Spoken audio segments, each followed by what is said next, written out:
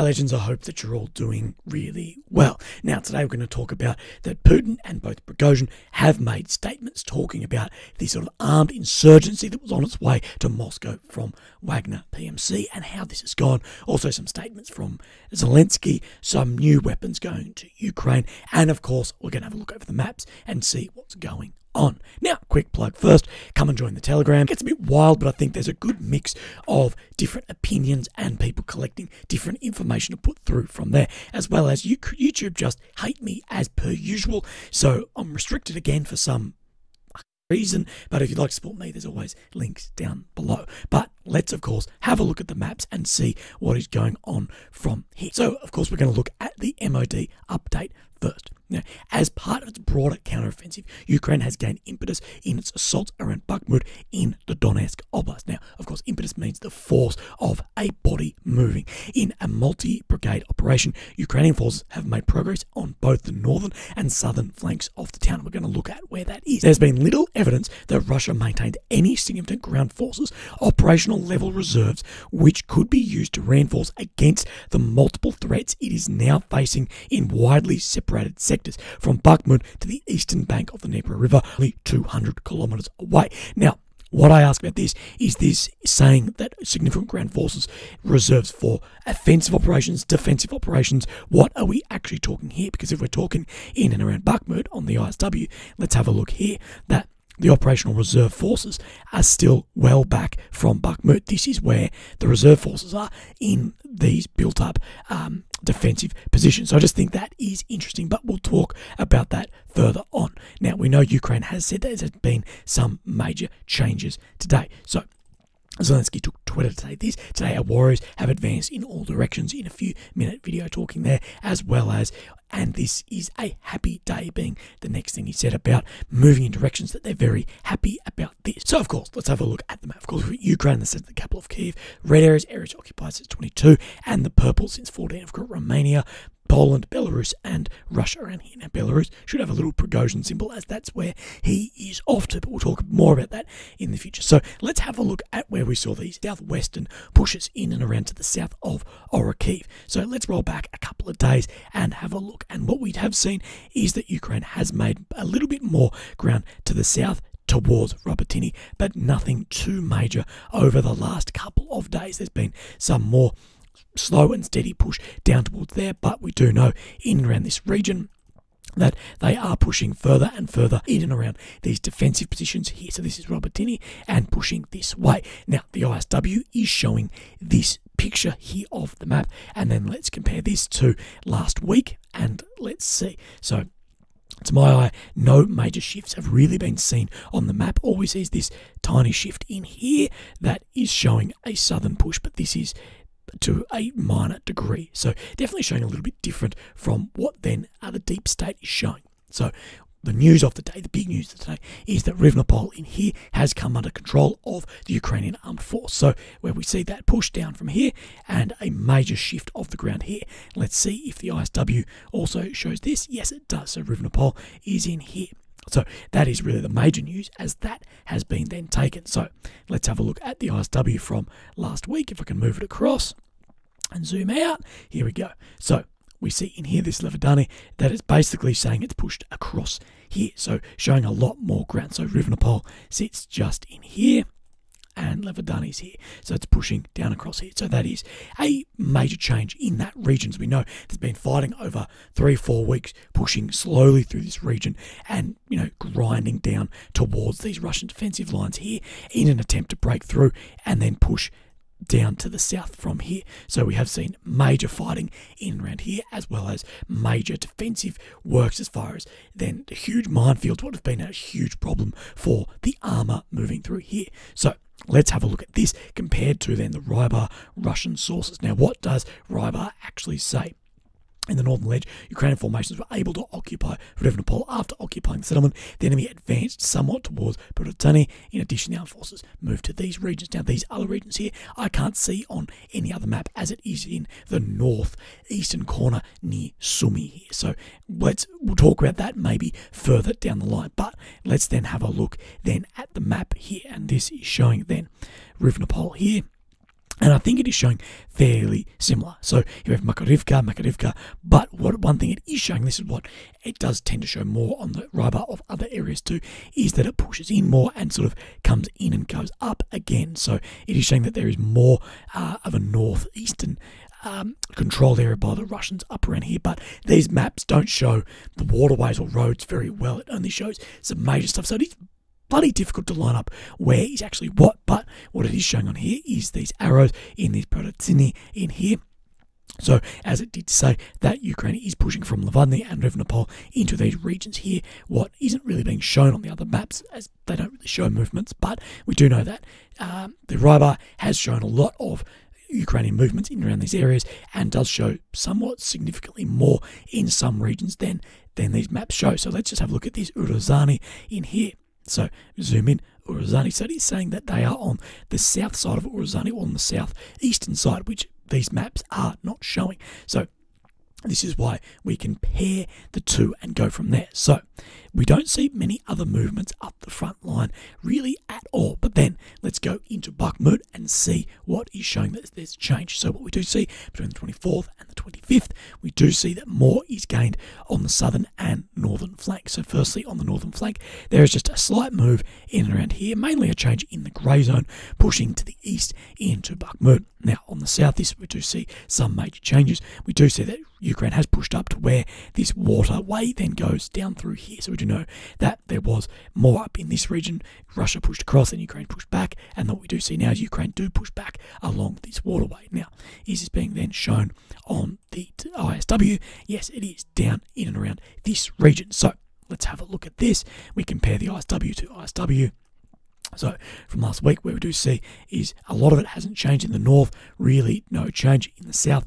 We do see that more blue, of course, being a Ukrainian held territory, has increased down around this region. But as we do know, here are the defensive works, are still a fair way from those major works, but there is ground being made in and around there. And we got this video of Ukrainian forces after they had captured Rivnopol in here as well. So there is ground being made, the maps are moving, but it's nothing huge or significant all in as it goes. So as well, Australia has then put another 75 million US dollars, about 110 million Australian dollar dues into Ukraine. Of course, unlike Oryx, has put the photograph upside down because the land down under, on the other side of the bloody world, but 28 M113 AS4 APCs. So the M113, the AS4 variant, is we had the original M113s in Vietnam, basically cut two in half, add an extra road wheel and put them back together. I was mechanised infantry. That is exactly what I worked with, was those vehicles. They are well outdated and really outdated in Vietnam as well, and are being replaced by new vehicles basically at the moment. So there's probably hundreds of those around the country which have not been deployable for our forces for a long time, and we'll be looking to offload those. 14 special operations vehicles, I'm not really sure what they mean specifically by this, but as well 28 man trucks. These are a medium-sized truck with the trailer, so these are a very new truck that have come into the Australian forces. Then they replaced then the Unimogs, so they are getting sent to Ukraine, and as well as 105mm artillery shells. And as well, there are a few other little bits and pieces to go with that, and it said that America is going to sign another $500 million deal tomorrow of more Bradleys, Strikers, and a lot of ammunition as well. So Prigozhin, this mutiny, coup, whatever the hell it was, CIA op, however you see this, and people are very divisive on exactly what this was.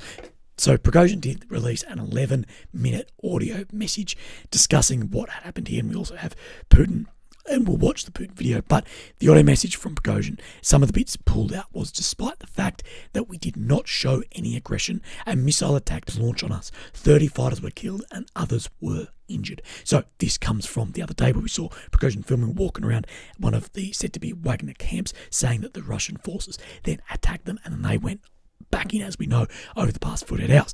This served as a trigger for our immediate advance. One of the columns went to Rostov, the other towards Moscow. There was not a single soldier killed on the ground. We regret that we had to strike at aircraft, but they struck us with bombs. And there is a lot of footage coming out. Can't show it here, YouTube already had me enough, but footage coming out of Wagner convoys being hit from the Russian aerospace forces. We travelled 780 kilometres. This was 200 kilometres from Moscow, and we blocked all military bases bases and airfields along the way. Among the PMC fighters, there were several wounded and 2 dead, amongst them employees of the Ministry of Defence that decided to join our cause. None of the PMC fighters were forced to march, and everyone knew his goal. Our march showed serious security problems across our country, but it was never our goal to overthrow the current regime and legally elected government. So he does say that it was never their goal to overthrow Putin, but did show serious security concerns. And we know that Prigozhin really hates Shoigu and the way this special military operation war has gone, and we sort of all believe that his main goal of this was to get him and Gerasimov then out of Lavrov. The Minister of Foreign Affairs had to say about this. He was asked if the rebellion of the Wagner PMC will create difficulty for foreign partners. With partners and friends, no. So, of course, allies of Russia. Everyone else, they don't care, to be honest. Talks about, of course, the West. They've been destroyed by its own initiative, and there are no relations.